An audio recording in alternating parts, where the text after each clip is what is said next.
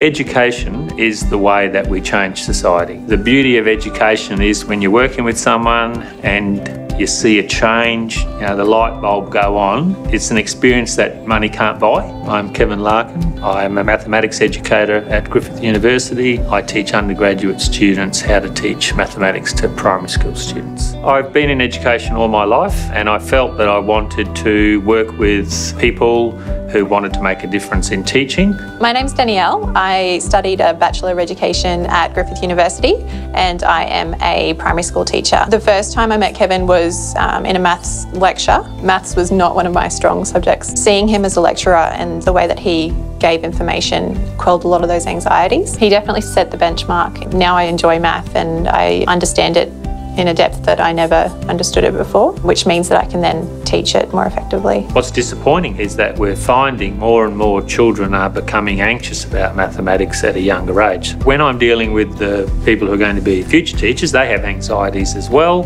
I try to make them understand that mathematics is a language. It's a way to understand the world. There's no such thing as a maths brain. All people have the same brains. It's how you choose to apply the thinking power that you have.